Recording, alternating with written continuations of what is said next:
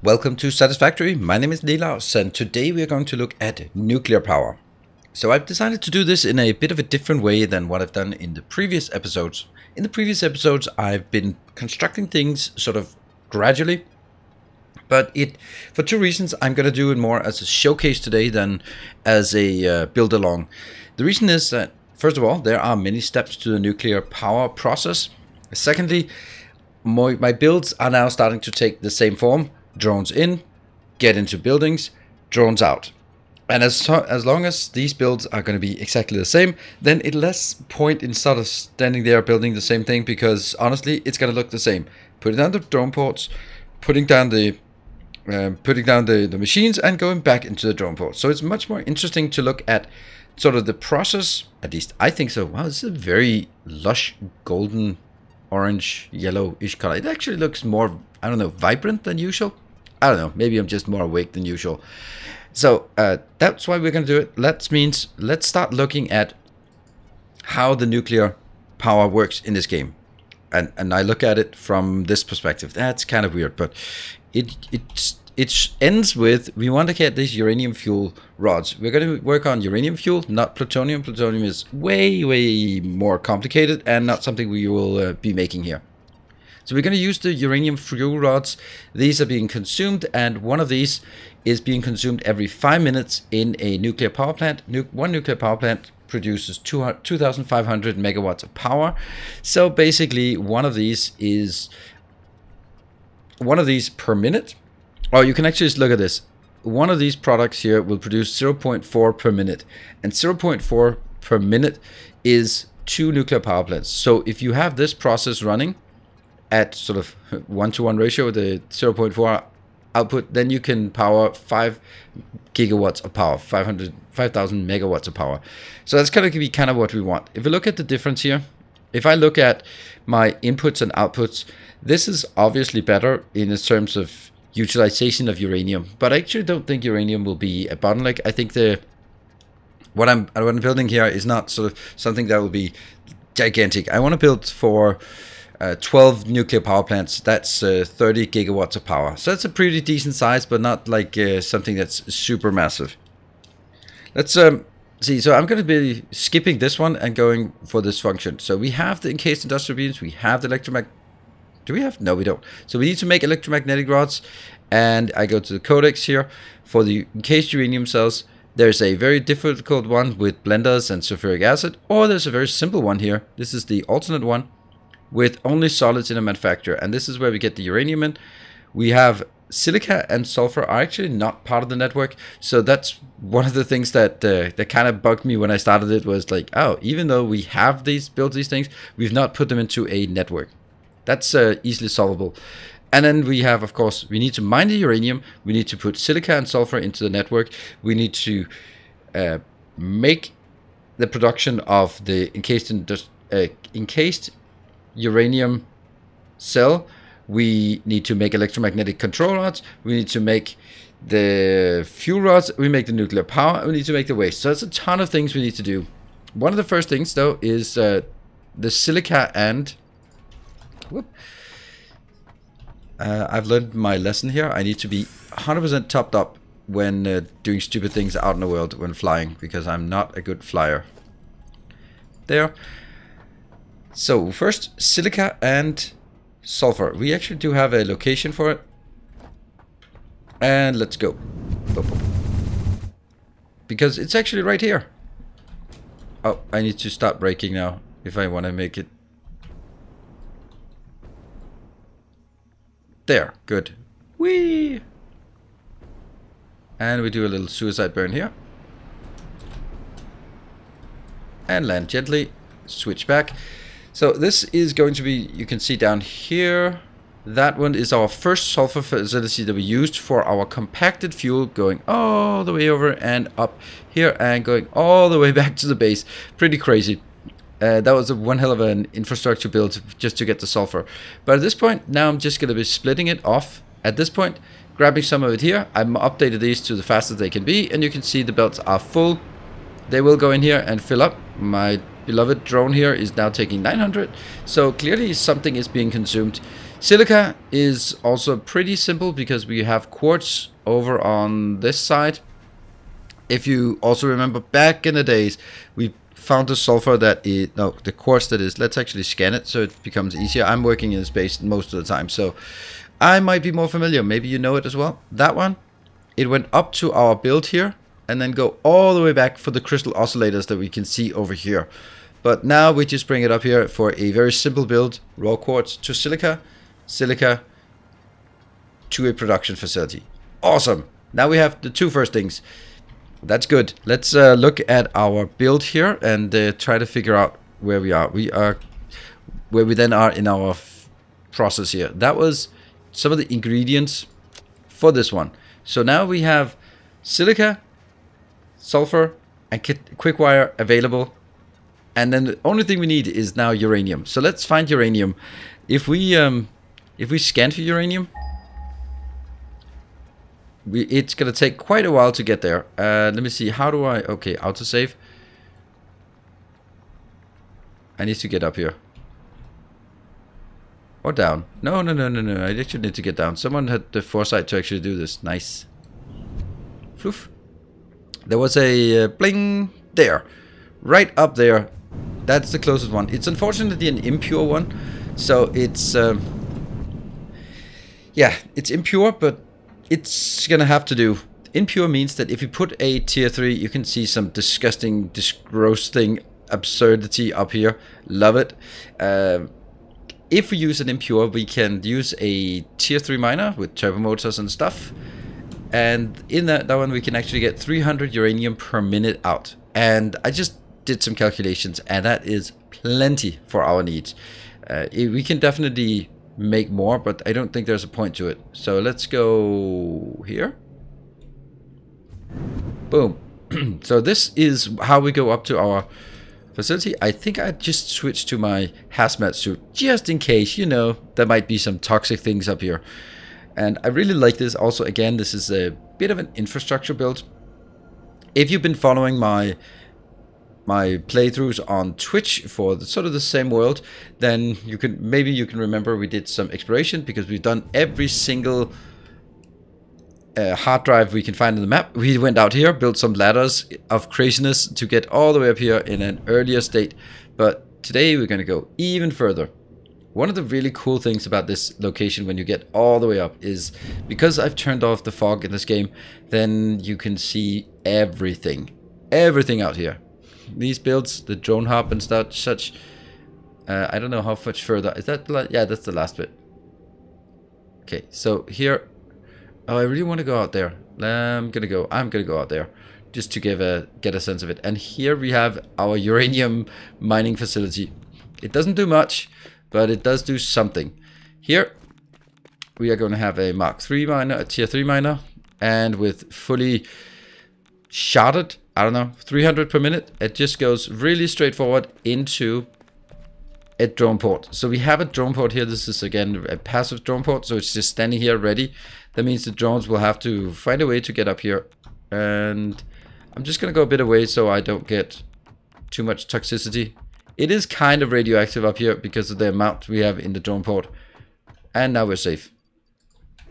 Then I'm gonna do this one, because this is a pretty good vantage point to actually take a look at our base before we jump down again. Whoop. So this is, from here we can see pretty much all of our base. Maybe we should switch to this mode. Alright, we're just gonna look at this part over here. If we look at it, this is the furthest part away. I can't do any cursor on the screen, but in the middle, that's our coal power plant that we built. We have, that's the rotor build. This is sort of my main base, my old main base. And we have down there, behind the arch is all our batteries. And where we had our original hub, we move over towards this side. The one that we have sort of in focus in the middle right now is, that's the battery build, the bane of our entire build. You can see how many drones there are. 3 drones hovering above the battery build. Not great, but it is what it is. That's our aluminium and plastic behind it, and then our fuel plant that we built as well. And so then we come over with our long connection here, And let me just zoom out of this, maybe go out of build mode. We can look at it. Down here we have our heat sinks and copper sheets, our supercomputers, our drone hub, our beautiful, lovely drone hub. Here we have AI limiters, and that we're going to go to there just in a second. Down here we have cooling systems and fused cells.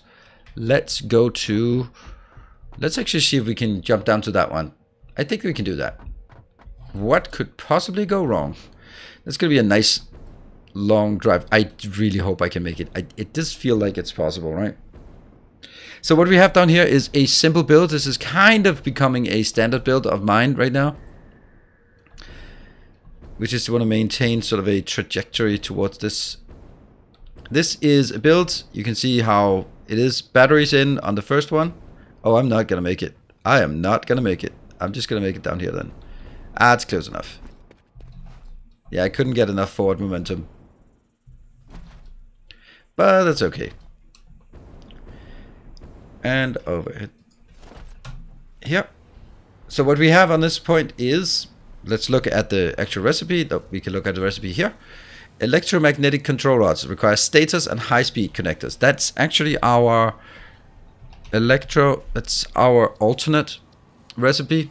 It's slightly better in terms of using status, and status is something I built in my old base, so I'm not really sure I have a consistently high enough build for it. So I'm going to be building this one.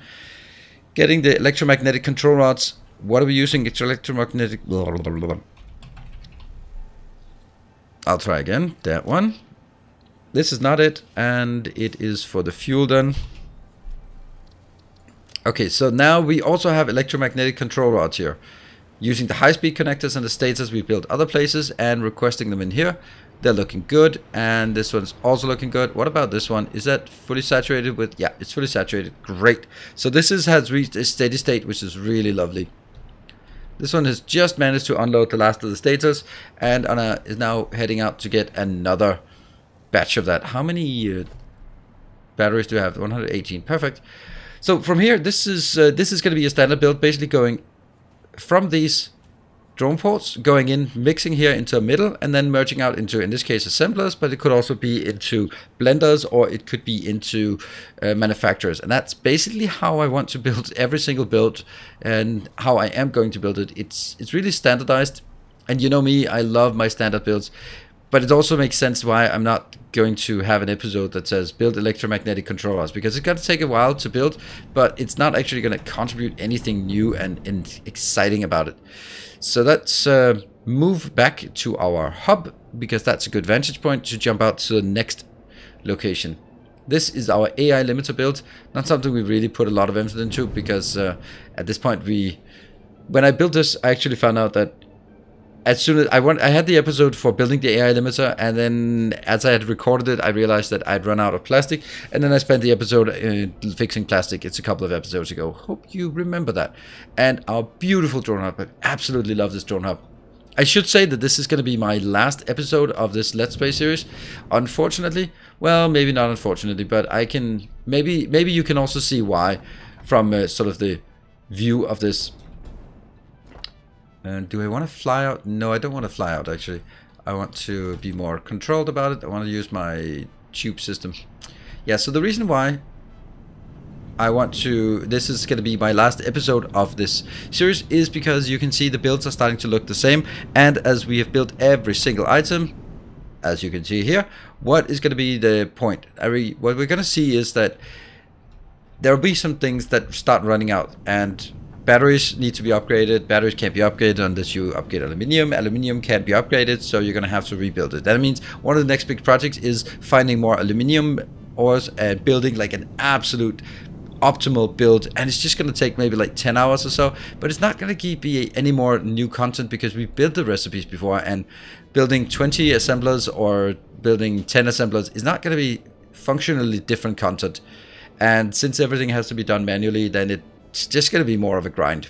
So I really wanted to build the elevator parts, but I think at this point the effort to do that versus the sort of the need, or the let's say the appreciation for it, the interest in it would be diminishing. It would diminish really quickly if we now spent a couple of episodes just doing massive aluminium, massive plastic, massive, and then it'll sort of lose its cool at some point. Right, so what we have here is, this was our build from a bit of a time ago. This is our supercomputer turbo motor build. Turbo motors are still struggling with cooling systems. That's just the way of the world. Cooling systems is kind of struggling, and it's been struggling because of right now it's struggling because of aluminium casing. Coming back to the part that we need to scale up our aluminium. But what I have done then, or let's see, go a bit back here and look at our recipe. We're still going to look at the nuclear fuel, uranium fuel option here. We do not have this part, so this is the part. We have now mined uranium, we have put silica and sulfur into the network, we have the quick wire that was over at the AI limiter, so we have all 4 items. That goes into a manufacturer, and then it makes uranium fuel cells. That sounds good, except as we get closer to the build, hovering is not really an option. Okay, apparently it's an option. These are not apparently very toxic. Can I even get close here? Okay, there's a bit of radiation level. I'm gonna land on top of this one. There. Switch to my equipment. Alright, I got it. That's like a bit of radiation. So here we have the recipe. I have scaled these up to 50%. Otherwise I could have just... Oh no, I forgot I don't have... I can't fly anymore. I could have also built it with 6 of these, but I think it was just at this point easier. I built it with 4 and then realized that, yeah, you know what, it's only 37.5, that means it's 75, that means 4 of these are now currently taking 150 per minute, which is only half of what we mine from up here. So I could double this easily and then it would be much better. But it provides these beautiful encased uranium cells. And these encased uranium cells, at first I was thinking, you know what I'm going to do is I am going to put it into a drone hub and then I'm going to fly it over to another location, but that's not actually a great idea. See, here we have the raw uranium coming in. But if I just did that, then it's like, this one has only one purpose, and that purpose is... Try again. Uranium fuel cells, fuel rods. There, that's the only purpose. I'm going to use this recipe because I don't have enough of the quad crystal oscillators and I don't want to extend it. I don't even have a beacon built and I don't want to build one. So we're going to go up with this one, even though it's going to be using a bit more. So we'll be making 150 per minute of the encased uranium cells. And that goes into this build, which I would love to be able to see. I don't know if I can get some kind of altitude up here without flying. It's just kind of sucky. What are you carrying? I'm just trying to see if there is any place that the radiation is just so damn high. Yeah, I know why that radiation is so high. Yeah, our problem right now is the fact that I can't really give a good vantage point over this because it's toxic. This one, okay, maybe from over here. I can try it though. I can try it. I know it hurts, but what if I go up? Shouldn't it stop being so toxic? No, not really. Alright. So you can see this build is exactly the same as the next build.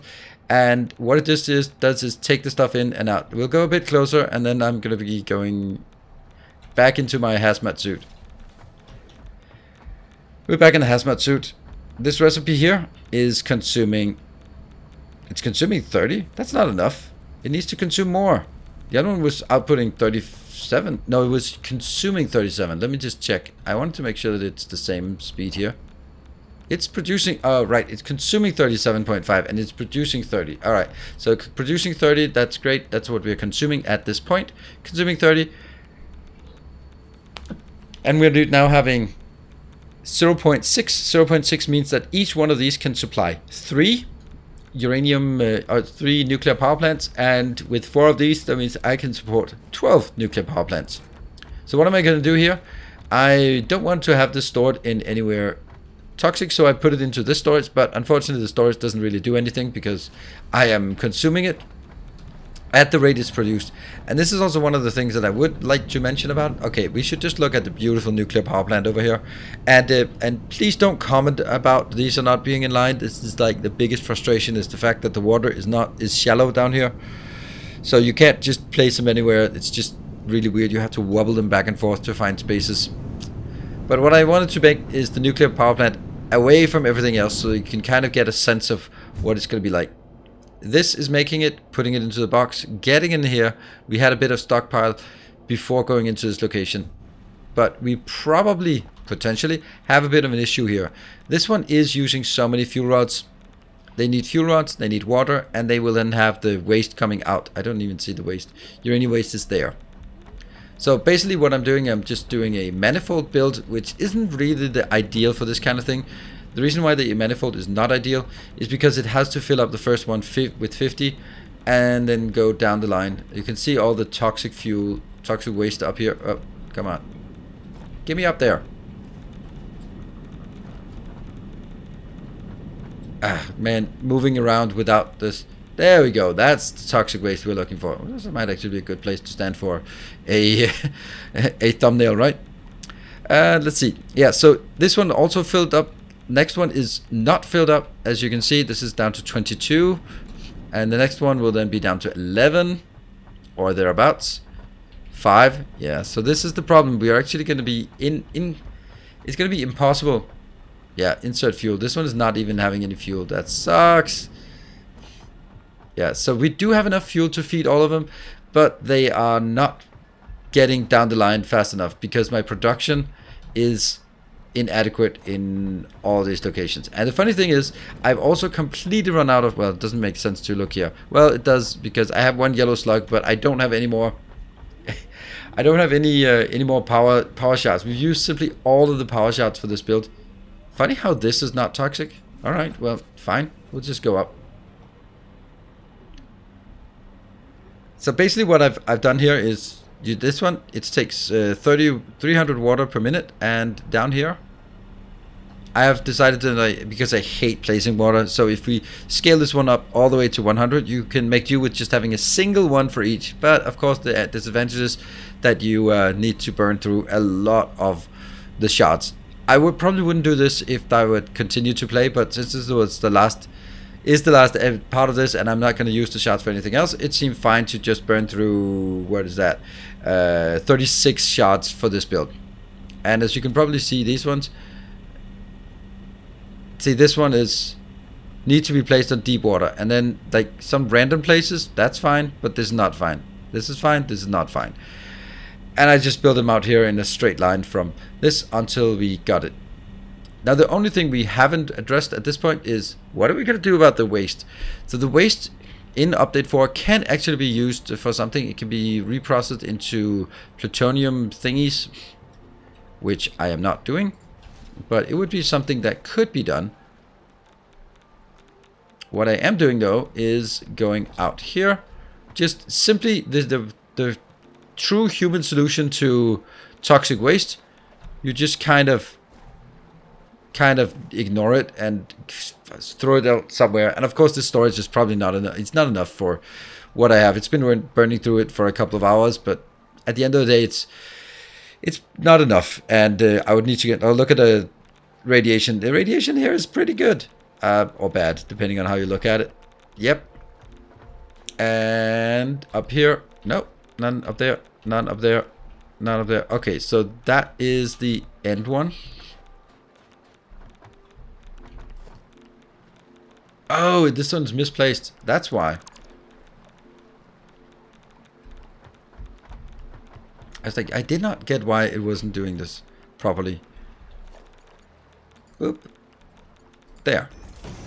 Now it'll be moving up to this location, which will be currently where we store things. Oh, you really don't want to have this in your inventory. Thank you very much. And this is basically how we solve our nuclear problem, as humanity does best. Just hide it somewhere for future generations to deal with it. What we could look at is, it's called something like non-fissile, right? Non-fissile uranium that uses waste plus silica plus nitric acid plus sulfuric acid. That's ton of things to make non-fissile uranium, which we can then plutonium encased cell uses some plutonium pellets. Plutonium pellets is taking the non-fissile uranium and putting more waste on top of it, and then getting some plutonium pellets out of it. The plutonium pellets is going into Pluto. Plutonium cells with just a bit of concrete, just stamp it into concrete, and then that goes into cells and goes finally into the fuel rods here. 30 of those to one of those. That's insane amounts. But if you really look at it, the only thing that's really difficult here is getting the nitric acid and the sulfuric acid. So those are the items. If you build those, and then, well, you have this and you can manage how to build it, then you can make basically free plutonium fuel, which is very nice, very nice. So that's now I think that I've built pretty much everything I wanted to build in this base, and from here on, what will be the next project? Well, we could do the nitric acid and plutonium fuel for sure, but it would just give us more power, and power is not really a concern anytime soon. We could easily scale up this part here, but then it would be basically going back and scaling things up so that we can start working on. We're about 50 gigawatts of power. That's fair enough. It's not the biggest that anyone has ever built, but it's okay for our base. So right now it's just mega base builds, and honestly, without blueprints and modules, I'm not going to do mega base builds in Satisfactory. That's just not happening. Oh, hello toxicity. There you go. I'm just going to burn through it. Am I? Yeah, I kind of am. There. Whoop. And moving back towards our builds through from the waste to the nuclear power to the uranium fuel cells to the encased uranium cells, and then looking up at the uranium mining as well. So mega base builds, I don't think they are interesting to build in Satisfactory at the current moment, because it's just going to be stamping down. I could do it on stream, and maybe I will do it on stream, but my next big gaming project, and the reason why I'm stopping this also, is because I want to start playing some Subnautica Below Zero. This will be a series that runs over on Twitch Monday, Wednesday, Friday, for as long as I find it interesting. It'll unfortunately not make it back here on YouTube, because I don't think I can make Subnautica content that is interesting and engaging enough for YouTube. Maybe, maybe not, but I would recommend if you are interested in watching me play Subnautica Below Zero, then come on over to Twitch. It's twitch.tv/Nilaus, and it's at 8 p.m. Central European Time. I stream almost every day, and it's going to be Monday, Wednesday, Friday. That will be Subnautica for now, or some other non-Factorio game that we'll come up with. And if you really want to watch the VODs afterwards, I also have another YouTube channel called Nilaus TV, and that's where I have all my live stream VODs. So maybe you don't know, but that's I put all my VODs there so that you have them easily accessible on YouTube. I don't want to put them on my main channel because it'll sort of destroy the discovery of the channel. So they go on a separate VOD only channel. That's so maybe you didn't know, but if you want to catch up on the live streams, but the time that I'm streaming is not good for you, or you want to be able to fast forward through foundation laying or that kind of thing, then do check out the VODs. Or actually want to see the exploration runs we've been doing as well. Anyway, I think this is going to be the wrap up of this one. I will probably do a base tour of the base at some point in the not too distant future, but that's something I want to just let the Let's Play sort of breathe a bit. I hope that you've enjoyed it. I have certainly enjoyed it. I expected to rage quit Satisfactory, but I think that the combination of making it on Twitch and then also be able to make a YouTube video out of it meant that it was so much more fun for me, because I got to enjoy the same build that I spent so much time on twice, and that makes it so much worth it. So anyway, that's going to be it for me. Thank you very much for watching. If you've enjoyed it, be sure to hit the like button. I hope you have entice you to subscribe, and I hope you will be following other stuff that's coming to my YouTube channel in the near future. Thanks everyone. As always, take care, and you know it, stay effective.